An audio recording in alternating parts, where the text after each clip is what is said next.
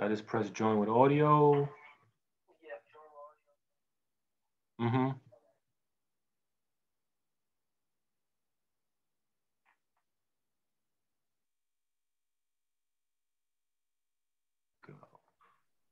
Okay, good evening, everyone. Thank you again for joining us today. We are wonderfully happy and thankfully blessed to have two great panelists with us today. We're going to be speaking about the COVID rollout and how it affects the communities of color. Um, for now, just a few housekeeping events. Any questions that anyone has, please put them in the chat box. We will address those at the end of the presentations. I was going to go over a little bit of new information regarding NACI and their reorganization, but I will save that for later for the sake of time. I'm anxiously myself want to get to the presentations. So first, let me introduce Dr. David Kountz, MD, MBA, FACP. He's the co-chief academic officer and vice president for academic diversity at Hackensack Meridian Health and a professor of medicine and founding associate dean for diversity and equity at the Hackensack Meridian School of Medicine.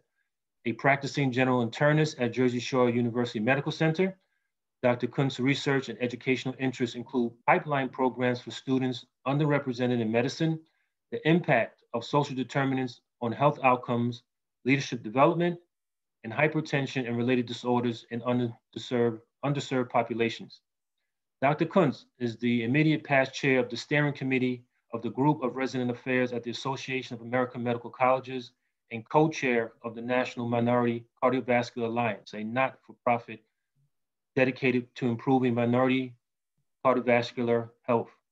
He also served as co-chair of Diversity, Equity, and Inclusion Forum of the Leadership Institute. Dr. Kountz is a member of the Master Educated Guild at Rutgers Robert Wood Johnson Medical School and is the 2019 recipient of the Vercees M. Mason Community Service Leader Award for the Edward J. III Excellence in Medicine Foundation. Dr. Kountz, thank you for joining us this evening. I will share our screen. Okay, well, thank you for inviting me. It's an honor to be on the panel with Dr. Beverley, and my mother would be very happy you read that introduction just the way she would want you to. So, but I'm just Dr. David and an internist, and like all of you, care very much about how we're doing and wanted to take a reflective look at how we're doing and where we're going. And so my 12 or 15 minutes are going to be just to level set where I see things with some statistics really around New Jersey, but I think they're pretty comparable to other parts of the country. And I think that my bottom line is there are both bright skies and dark clouds on the horizon. First slide, please.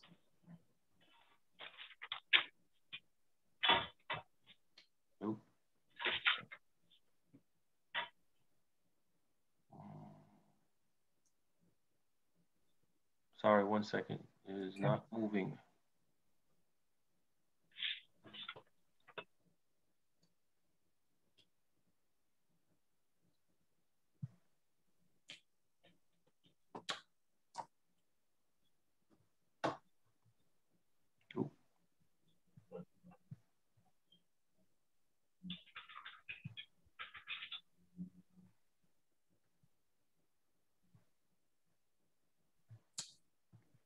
Sorry about that. That's all right.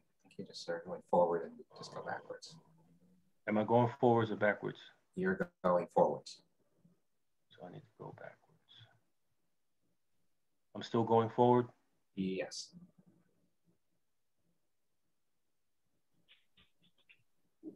Perfect. Got it. Yep. So just the next one, please. Perfect. Thank you.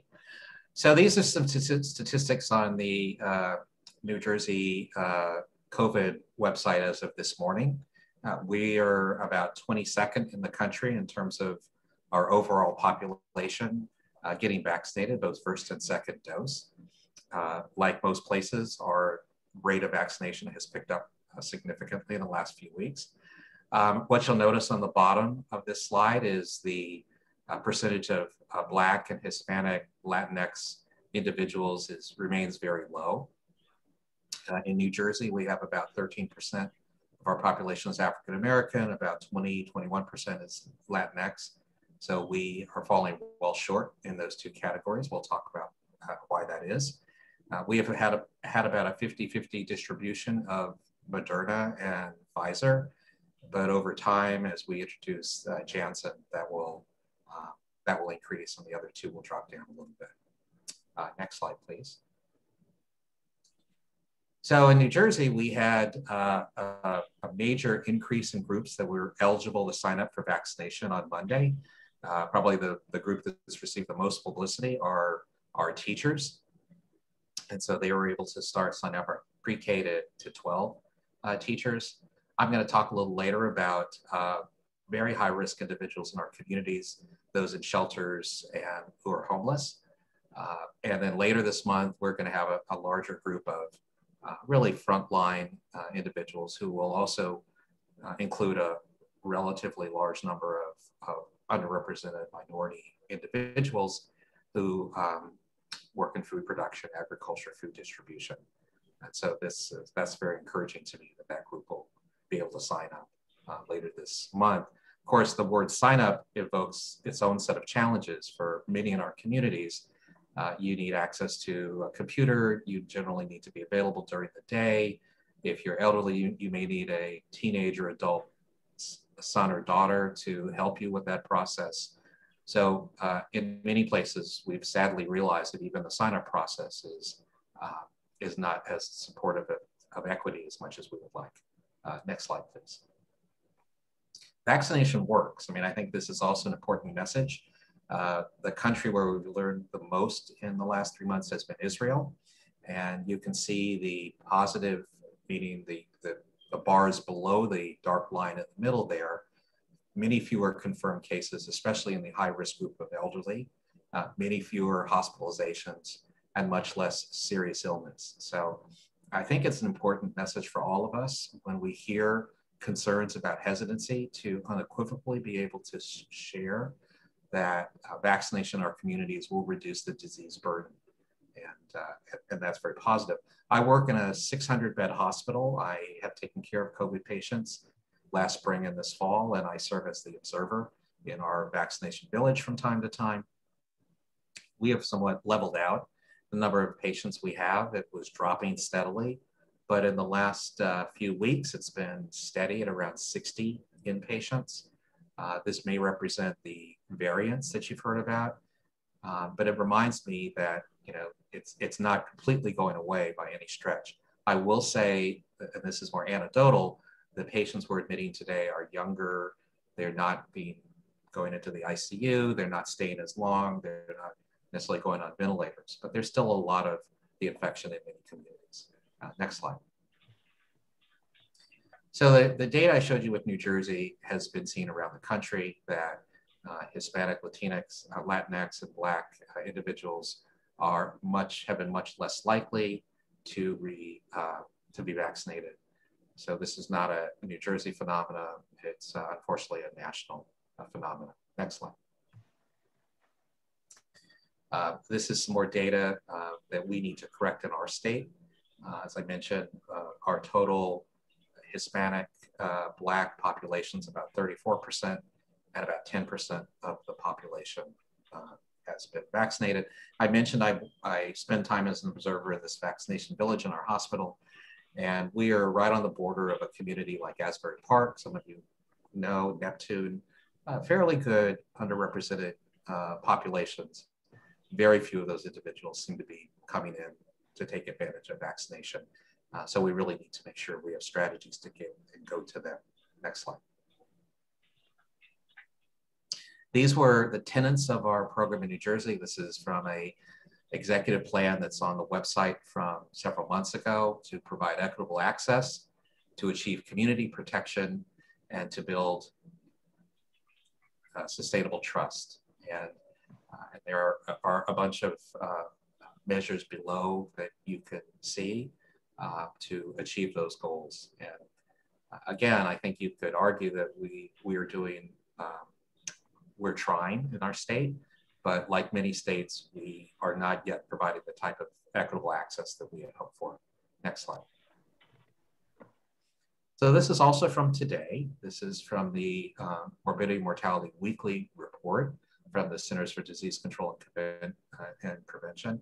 And so one strategy that many states have tried to use to ensure that equitable distribution is using something called a social vulnerability index. I'm sure many of you have heard of this. It has a number of indicators into 4 themes around socioeconomic status, household composition and disability, racial, ethnicity, minority status and language, and housing type and transportation. And using those criteria is what has put certain individuals, certain groups, highest in terms of being access to the vaccination.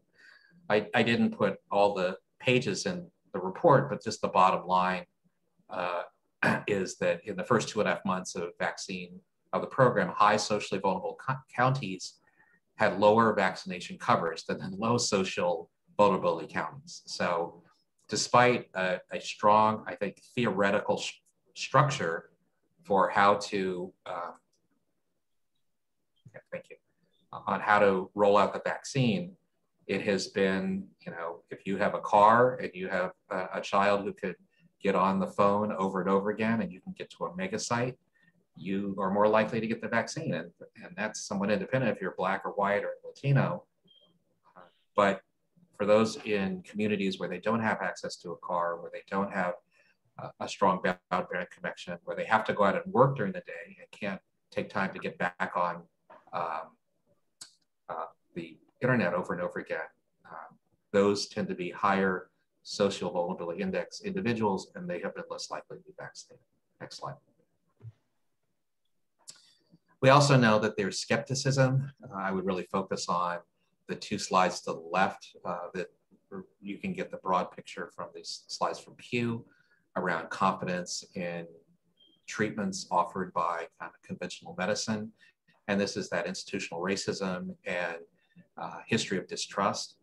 There's also lower confidence in scientists and physicians among Blacks than whites and Hispanic adults. So much of what I've been trying to do in my career is build the pipeline for underrepresented individuals to move into medicine and science. And that remains a huge challenge for us. Next slide. The COVID vaccine is not unique. We have had a longer history of anxiety around vaccination in our communities of color. This is some information from one of the more recent influenza vaccine seasons. So it's not surprising that even if there was equal access, there's still some anxiety around the concept of vaccination. We've seen it with influenza and other vaccines as well. Next slide. So many of our community members of our communities are really taking that wait and see approach. They would be at a pre-contemplative or kind of period where they haven't gotten the vaccine. They're waiting to see. They want to see more information. So it's really incumbent upon all of us to publicize when individuals in communities are getting vaccinated. It's important that we take advantage of perhaps in some cases celebrity, in some cases community leaders, in some cases faith leaders, to push those individuals from wait and see to I'm willing to get it. Because frankly, one of 2 things is going to happen. People are going to need to get vaccinated, or they may be vulnerable to getting the infection. We will get to herd immunity one way or another through vaccination or through infection. Next slide. So for those of us who advise a lot of underrepresented people in communities of color, key points that I remind my team, very basic. I'm sure all of you would say these things as well. You can't get sick with the COVID infection from getting the vaccination. You will not test positive on a COVID viral test, although you will develop antibodies if you take an antibody test. And you can help your community. Go visit your grandparents. If you live in a multi-generational household, you can keep other people healthy. So important to get these common messages out and repeat them over and over. Next slide. And so my opportunity to talk with all of you is one of the key tactics recommended by the CDC, really for both of us. Engage local and national professional associations. I believe all of you have an enormous opportunity to be another voice, to provide reassurance and confidence. And it can't only be by physicians and scientists. Frankly, we know that there's still a lot of mistrust. So other individuals who have connections to the community are critical to promote confidence. Next slide. And I won't go over this. We've kind of made this point over and over again. Know the elements of effective vaccination conversations, and be proactive, explaining. And I'm also hope I'm a good listener. I mean, I understand loud and clear some of the issues that have led to mistrust. It's not about trying to minimize them. It's to acknowledge them and talk about how we're all committed to doing better going forward. Next slide. So, you know, there are many populations that we've talked about, but an important subpopulation that is largely made up of communities of color are individuals in homeless shelters and domestic violence shelters. And again, this is a very high population of individuals who identify as Black and homeless, those who are homeless. I think this is probably a low percentage of 50% with at least one other medical condition. I would imagine it's much higher. In our state, these individuals seem to be, you know, primarily in Essex, Hudson, and Burlington counties. The sites of vaccination, which started about 2 weeks ago, are federally qualified health centers, local health departments, outreach through mobile vans. And this may be where there's very good role for the one-dose Janssen vaccine. Yes, I understand that the head-to-head comparison with the other vaccines is lower. Even that is a little questionable because the timing of the studies is different than when the Moderna and the Pfizer vaccines were studied. But if you think about some of the challenges with trying to follow up with someone who's homeless or coming in and out of a shelter, I think if I were given a choice between one approved vaccine versus trying to track people down, given the struggles that they're dealing with, this is a better place, I believe, for the Janssen vaccine, so we can feel confident that these individuals who are in a high-risk group are fully vaccinated. Next slide. This is my last slide, and I mentioned both bright skies, but dark clouds. And one of the dark clouds that we've all heard about, and this may be a dark cloud for everyone, is the potential of these variants. So on the left, also from today's COVID dashboard, are again a small number, but not an insignificant number of variants which have been tested in different counties in our state. And the curve, or the table to the, or the graph, I'm sorry, to the right is what's happening in Brazil, where in Brazil and in parts of Europe and other places, there is a real increase in the need for lockdowns. And so if these variants make it into the US in a large percentage, large number, it will really be significant for communities of color. The other thing that is just potentially going to happen is we have a rush to vaccination. So if you have a choice between vaccinating 4,000 people a day in a mega center or 300 people in a high-rise apartment, because these are communities of color where people can't easily get out, you know, we have to still make sure that our resources are equally divided. There will be a natural push to just vaccine more and more and more people because we do have to get to that high vaccine percentage, but we can't do that. We can't race against the potential of variants and leave behind communities of color. So I'll stop there and we'll be delighted to take questions after Dr. Beverley. Thank you for inviting me. Thank you. That was definitely very, very interesting, very informative.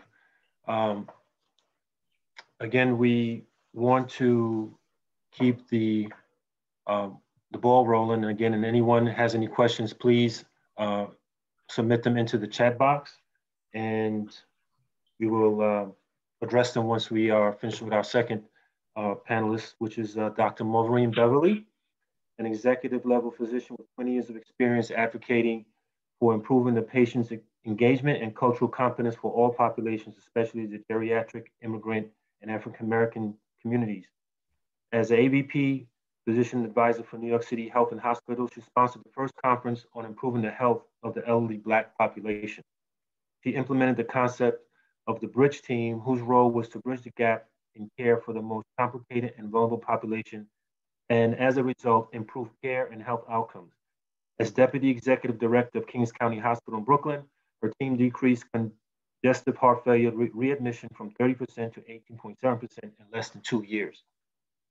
Dr. Beverley is a fellow at the New York Academy of Medicine, and her abstract Health Disparities and Epidemics, Perception versus Reality was selected for presentation at the NYAM 12th Annual History of Medicine and Public Health Night.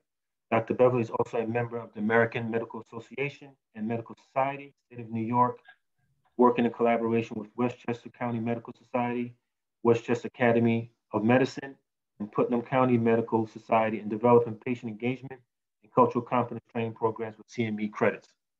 Dr. Beverley received her bachelor's from Boston University and MD from University of Buffalo School of Medicine. She completed her internship and residency in internal medicine at Harlem Hospital, New York, Columbian Presbyterian. She's president of Mauvareen Beverley, MD, PLLC, patient engagement and cultural competence specialist. Welcome, Dr. Beverley. Thank you so much, Wendell. And I'm really appreciative of you inviting me to be a speaker on this very important topic. And I'm honored to be on the panel with Dr. Kountz. That was an amazing presentation and it was so informative. And I have a lot to follow now. So again, thank you again. So I'll be addressing the topic through the lens of history of health disparity. I'm going to give you a couple of statements: patient voices and a bidirectional approach to solving health inequities. And I'm going to look at the perception versus reality of the African-American population, both historically and also currently in the COVID problem, in the COVID environment right now. And we're going to look at recommendations to decrease health disparities related to COVID. Okay, so next slide, please.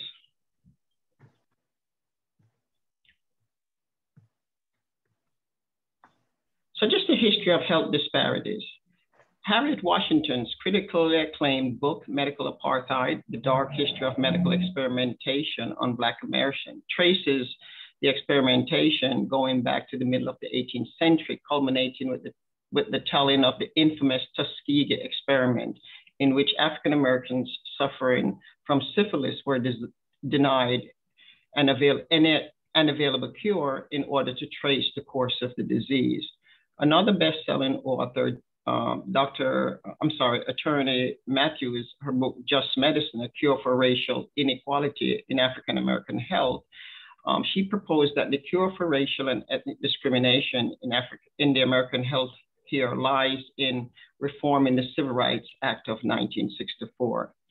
Add to this more books and numerous scholarly articles detailing historical racial accounts and the need for policy changes, all of which paints a very compelling picture. The absence, however, is the absence of the individual human value. It eliminates or diminishes the need for patient engagement. Resolving the absence can lead to better health outcomes for African Americans of all socioeconomic status. Next. So just want to just bring in the patient voices. I'm very just humbled by speaking to a lot of patients, particularly the elderly Black population. And when a patient says, an elderly Black African-American, I picked cotton in the South and I paid my dues, I don't deserve to be treated this way. These powerful quotes are saying, do you know me, my historical background, my pain and my suffering? Do you possess the level of cultural competence to understand who I am and what is important to me?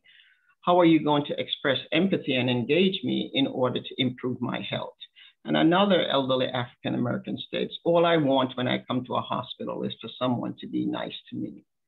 And if that's what all a person wants when they come to a hospital, and if hospital systems cannot deliver that, then we really have some serious problems to solve. Next. So I think patient engagement and cultural competence, I think there has to be a bi-directional approach to begin to think about solving the problem. So our medical graduates, our doctors, they are from different parts of the country, different parts of the world.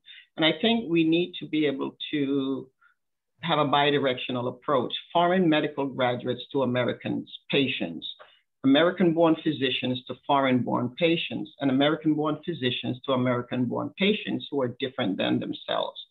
If we know who the individual is as opposed to one's perception of the individual, then there will be an improved patient engagement and as a result, better health outcomes.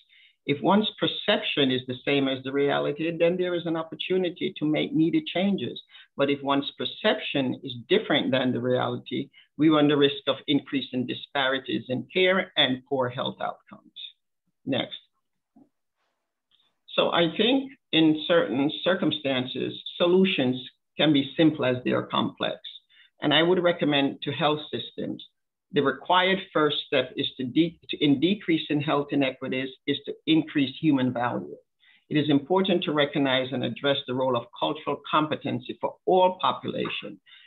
And in my opinion, currently, the English-speaking population is left out of the conversation. Those patient voices, which I referenced before, they are not a part of the cultural competence conversation. And they really should be, and all population needs to be part of the cultural competence conversation. Okay, next. So I want to look at now, as I mentioned, the perception versus reality, particularly in related to COVID. Okay, so what is the perception and what is the reality? Next slide. So the COVID pandemic has shed a bright light on the long-standing numerous health inequities experienced by Black Americans across the US. The Black population has the highest COVID death rates. The perception is that the prevailing thought is that as a result of poverty, lack of access to care, social determinants of health, and comorbidities is why Black people are dying at a higher rate. So when you look at it from that perspective, so there's a lower socioeconomic group that they are attributing to all Blacks, regardless of socioeconomic status. Is that social determinants of health and lack of access to care important? Absolutely. But let's look at the reality from a broader scope. So for example, in Prince George County in Maryland, one of the wealthiest Black upper class communities in the nation had some of the highest COVID mortalities. Brooklyn, New York, with a large Black population, 13 hospitals, inclusive of 3 public hospitals, 1 state hospital, and extensive public transportation that runs throughout Black and white Brooklyn, and they have the highest COVID death rates in New York City. Public transportation employees who died from COVID were predominantly Black. They're union workers. The average salary, I'm told, is about $50,000 with pension plans and health coverage. And so here's a quote, very interesting, from Tangela Purnell, Associate Director of Johns Hopkins Center for Health and Equity. You know, we still see stark racial differences even at a high income level. People say, oh, minorities are dying because they are poor. We know that's not the case. And the reason I think it's important to look at the reality and to realize that COVID is affecting Blacks across all socioeconomic status. And if we limit it to just social determinants of health and access to care, we're going to leave out a large majority of the Black population. And the COVID conversation, the COVID response to COVID has to be addressed across all socioeconomic groups. Next. So I thought it would be important, if we developed a survey against inclusive of all age groups, because another very important conversation to have, which everybody thinks that, oh, Blacks are not taking it because of the Tuskegee study. And I totally understand that, and that's absolutely relevant. But is that the same across all age groups? So does the 19-year-old, If they're not going to take the COVID, is it due to the history of the Tuskegee study? And if I'm 65 years old, am I not going to take it because of COVID? And I think, again, it's important to expand the conversation in the African American and all populations across all age groups, because a younger age groups who are not taking the vaccine or have concerns may have a different reason why they are. So I thought this survey might be helpful. So I broke it out by age, whether it's 16 to 30, 31 to 50, 51 to 65, 60 to 80, and 85 to 105, because we have had patients in our hospital beds who were over 100 years old. And the racial ethnicity, African American / Black, Hispanic, Asian, Native American, Caucasian, gender, male or female, or LGBTQ individuals. And so I thought the questions that we would be important to ask is, have you lost a family member from COVID? Do you currently or have been diagnosed with COVID? Do you have any of these comorbid conditions, essentially diabetes, lung disease, heart disease, hypertension, sickle cell disease? Nobody speaks about the sickle cell population in this very dangerous environment, particularly for this particular population with sickle cell. And the question is, are you planning to take the COVID vaccine? Yes, no, not sure. Number 5, if you are not sure, please explain why. And the reason why I did not have a check box for patients to check or individuals to check is because sometimes if the checkbox doesn't necessarily address the way the person is actually feeling, and they may not fill out check that box at all. So I thought it's important to write down, tell me why.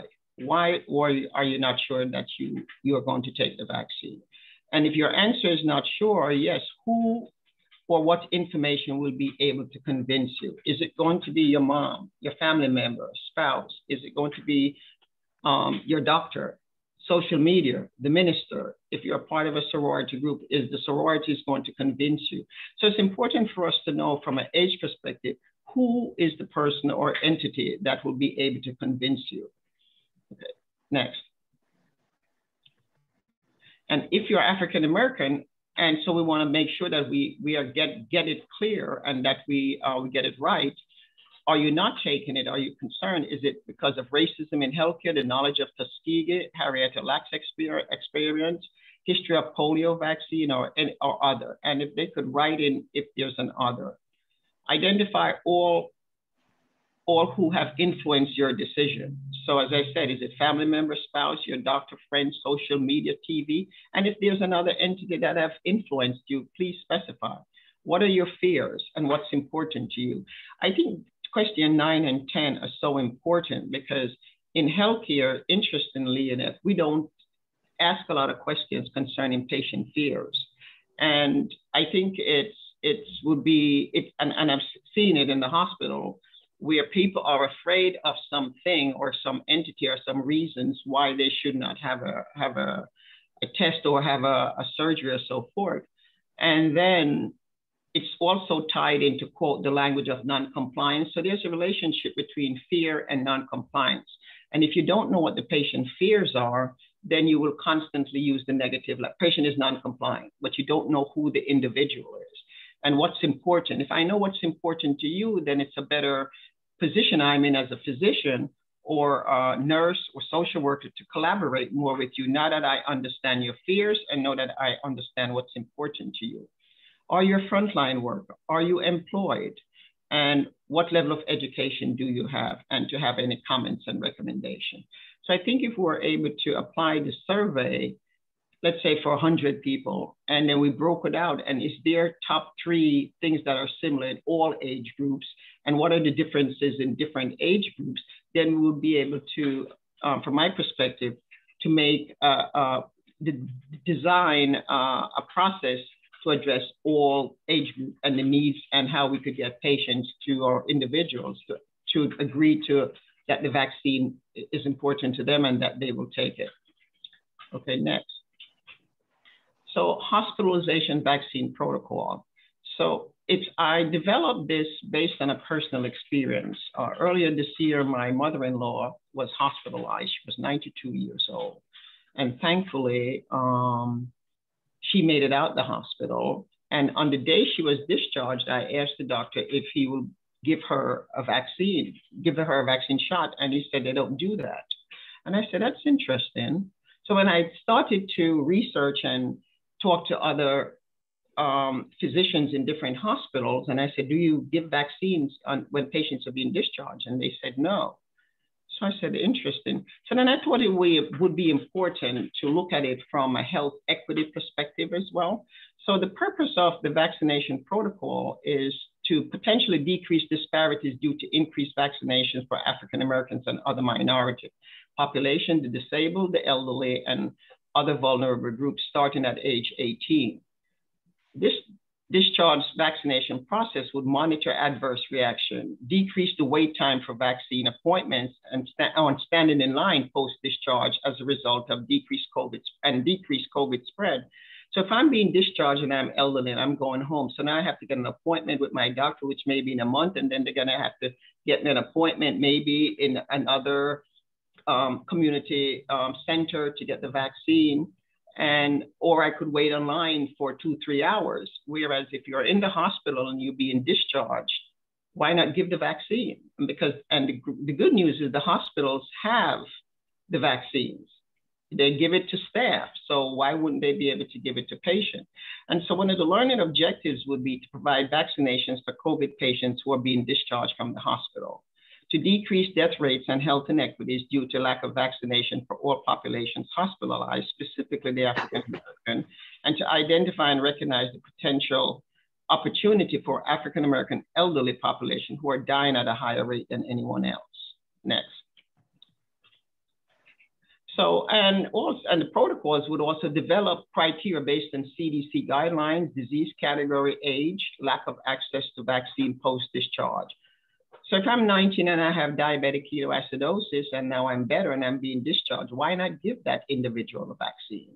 You know, because they would fit the criteria from a diagnostic perspective. And we want to implement protocols as to which patients will be eligible for the vaccine based on medical condition and health status, data tracking for all patients who receive the vaccine from all clinical departments, be it medicine, surgery, behavioral health, adolescent, develop data monitoring adverse reaction. And what is really, I think, would be very important if you are being discharged, most people don't get discharged at 9 o'clock. So if you give the vaccine at 9 o'clock and there's an adverse reaction, what better place to be in to manage the adverse reaction than in a hospital? And to develop protocols for single or second dose vaccinations. Next, Les.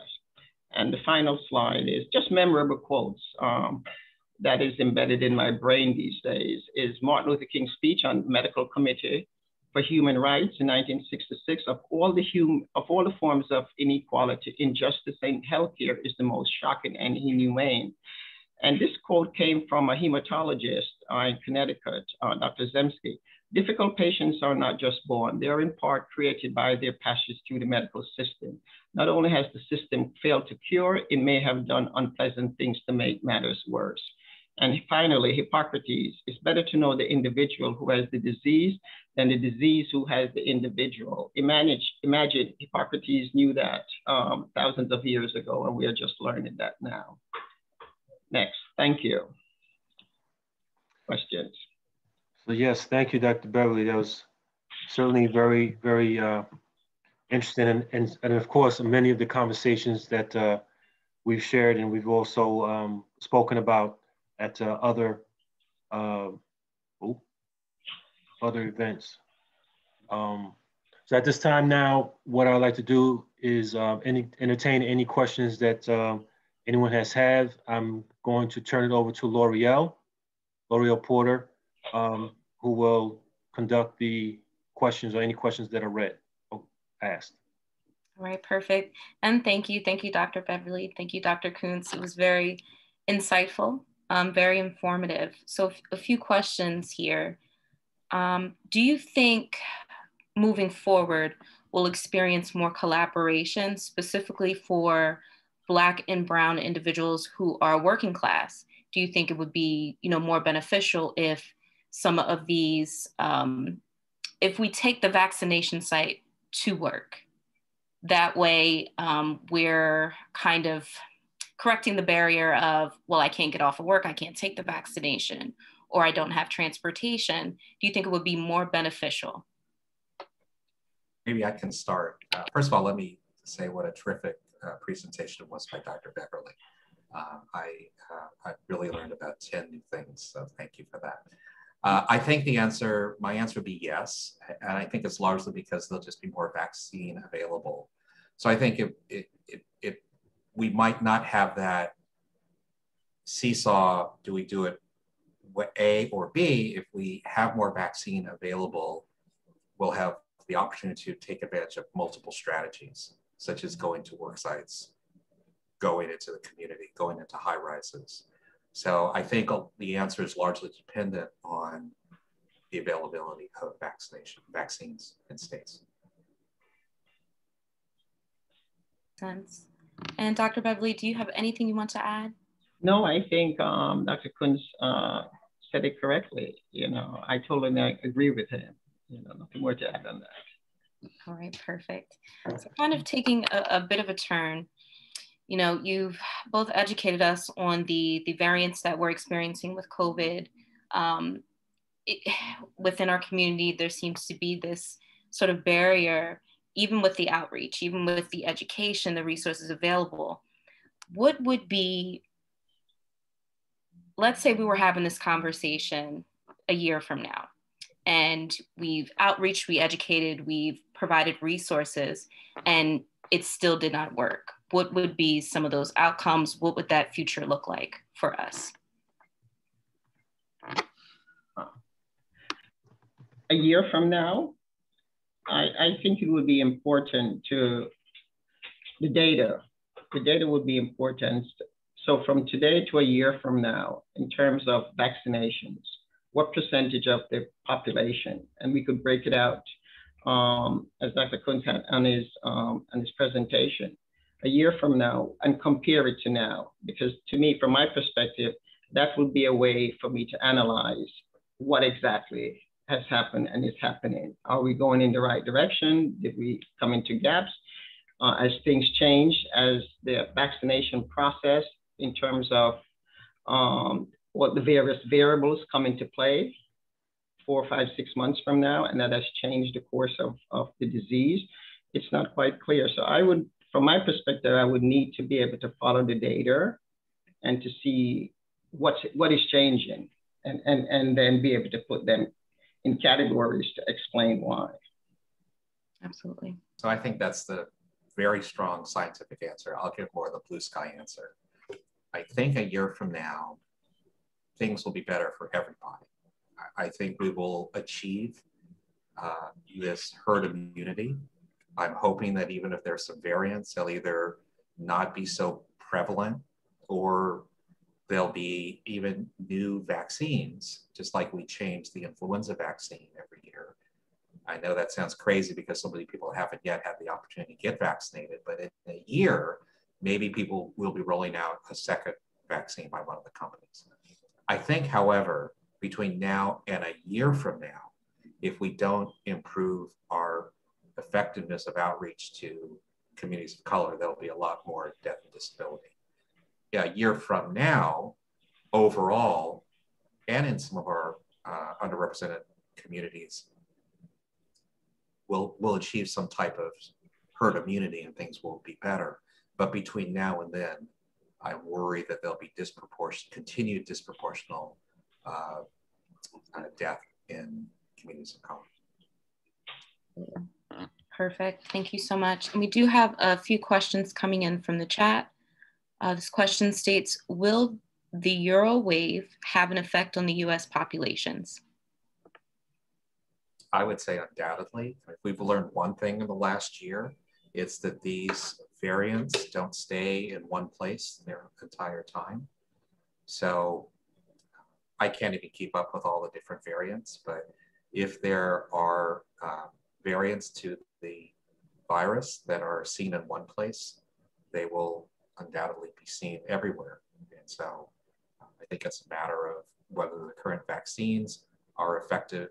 And when I talk to patients about effectiveness, I try to move them away from the idea that you could never get the illness. I really try to say, you don't want to be in the ICU. Okay, you don't want to die.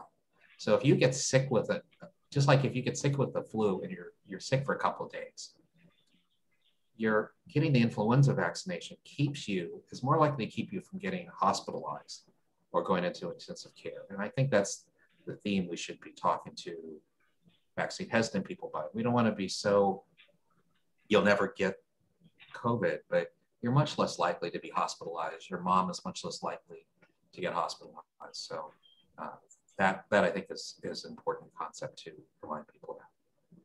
Absolutely. And another question here states, should we be worried about the New York variant?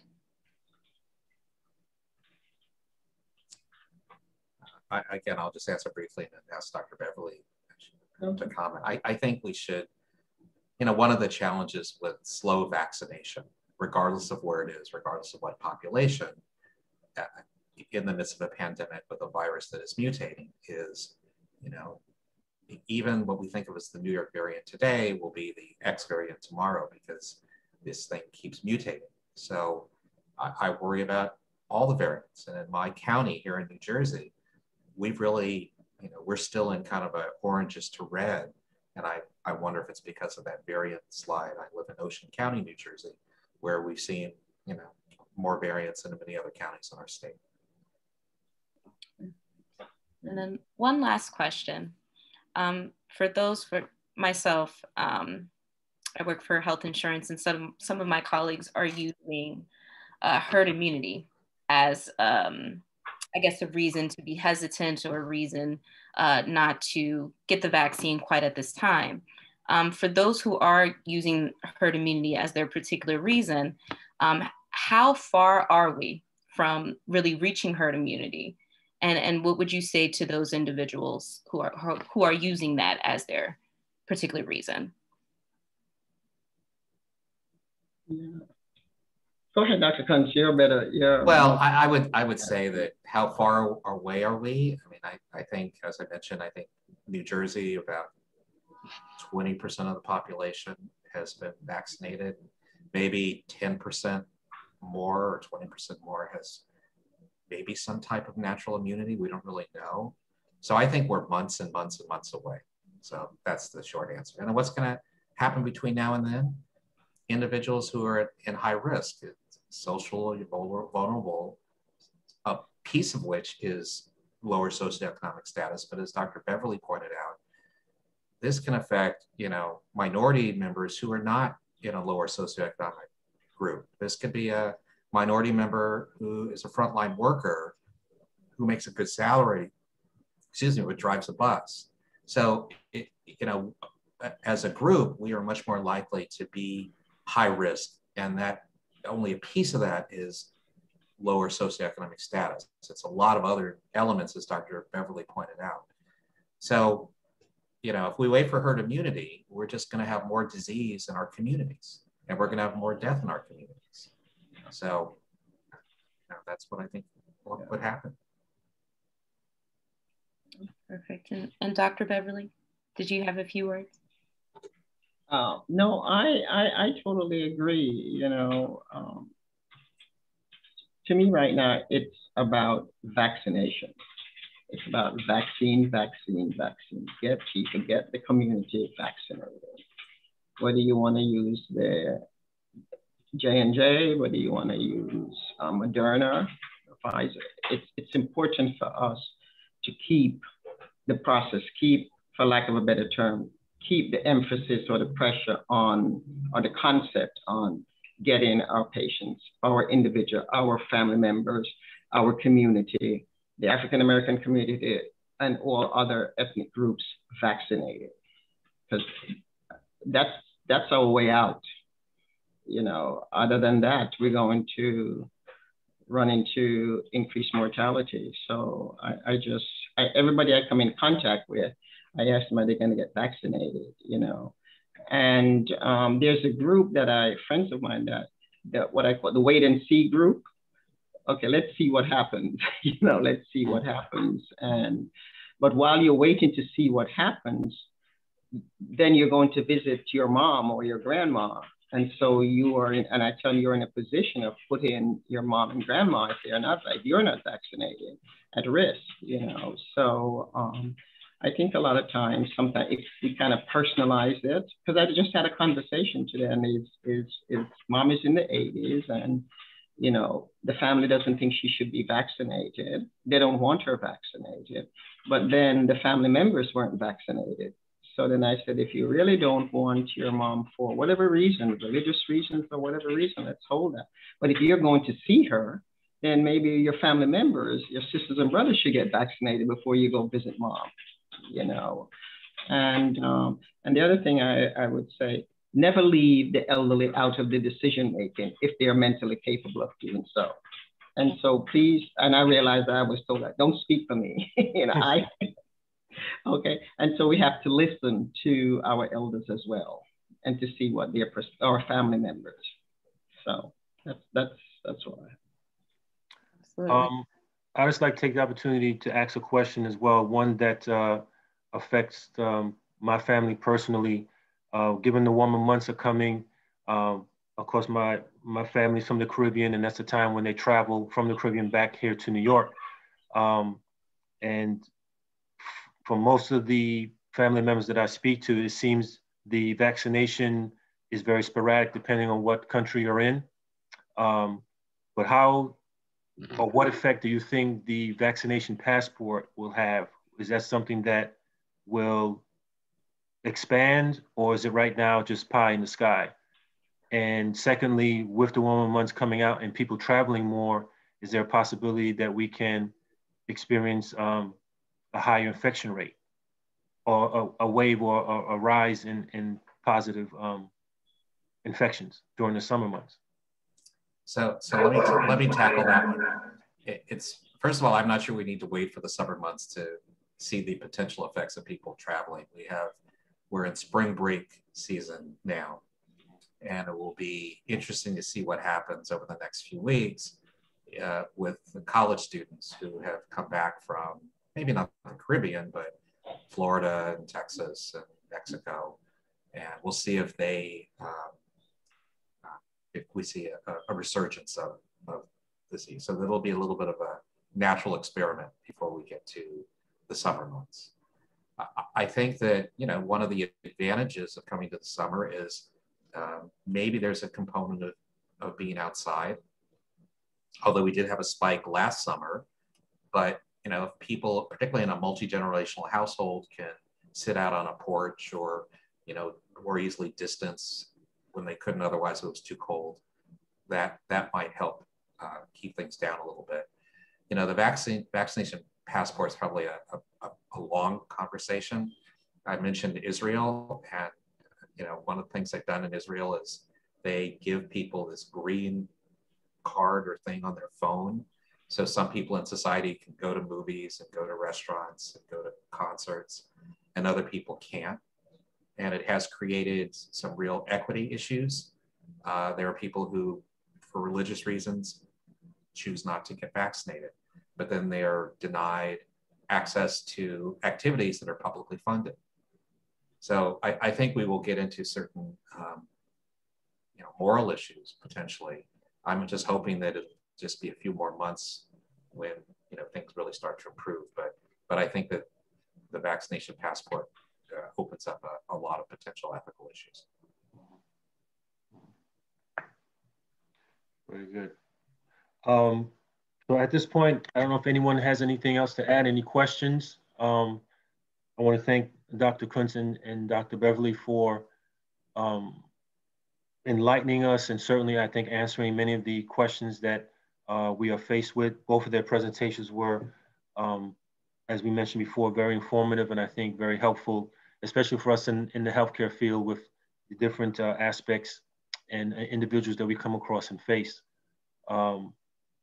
So with that, I believe if we don't have any more questions, I would like to close the session. And again, thank Dr. Beverley and Dr. Kountz for your time and effort, and certainly your information as well. Thank you. Thank you. Thank you very much. Have a good evening, everybody. Good night. Thank you. Have a good evening. Yeah. Good evening.